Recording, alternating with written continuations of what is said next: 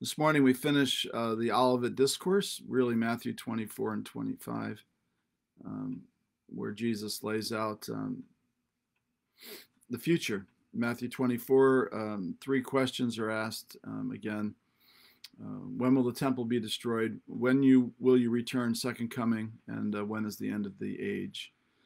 As we move into Matthew 25, Jesus talks about two parables. He talks about the parable of the 10 virgins, which is an image of the rapture, where, or at least the homegoing of saints, those who are ready and prepared, the wise virgins who are waiting for their master to return for his bride, the five who are foolish, who do not get to enter the kingdom. The next parable, the parable of the talents, is more of a parable about believers who God expects us to work and do things for the kingdom. And two of the servants do quite well, one not so much. And that kind of leads us to the end of the chapter, which is what takes place after the millennial reign of Christ for 1,000 years on earth and the final judgment. So here's what it says, starting in verse 31, Matthew 25. When the Son of Man comes in his glory and the angels with him, he will sit on his glorious throne. And then before him all nations will be gathered, and he will separate people one from another as a shepherd separates the sheep from the goats.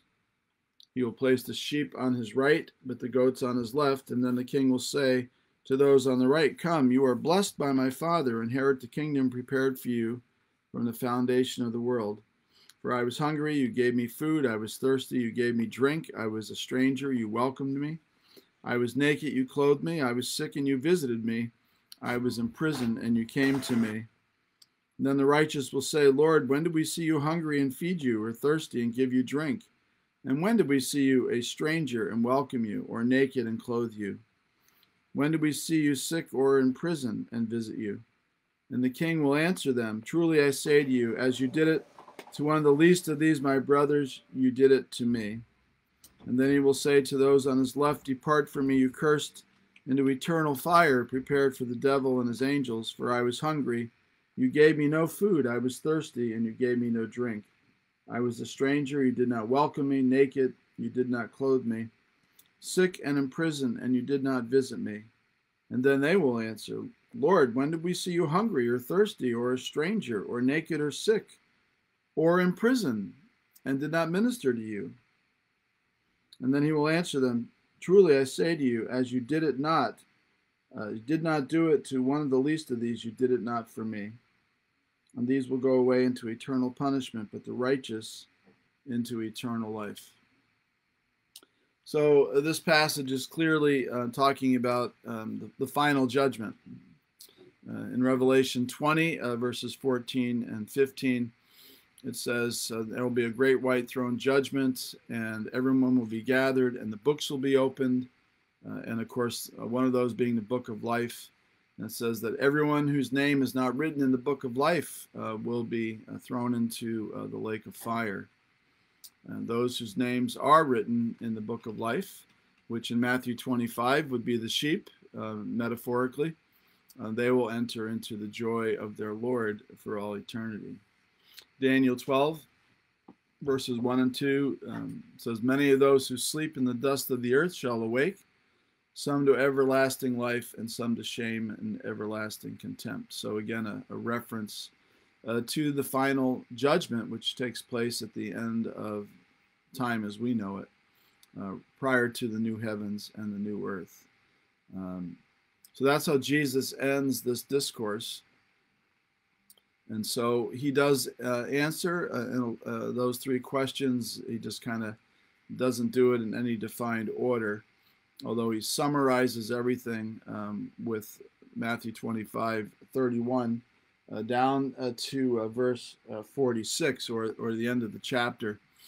And the final judgment, this is what we need to be prepared for. In God's economy, there are either those who follow him or those who don't. And those who don't will suffer everlasting judgment, and those who do follow him. And he's watching, and he knows who has trusted Christ And if we trust Jesus as our Savior, we ask him to forgive our sin. We repent of our sin, and we strive to follow him. He says that he will come in and sup with us, and so on, Revelation 3:20. Behold, I stand at the door and knock. If anyone open the door and hears my voice, I will come in and sup with them, and they with me. So it's all about being ready. That's what Matthew 25 is. The virgins were not ready. Even those who knew the Lord, the master came back, and some of them were not ready. The one buried the talent was not ready.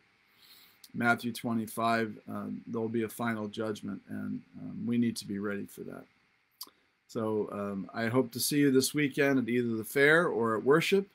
Remember, at the 11 o'clock service, we have the kids' chapel for children, roughly age 4 or 5 up to grade 6, and we have youth group on Wednesdays, although they'll be wrapping things up here in about 4 weeks for the summer.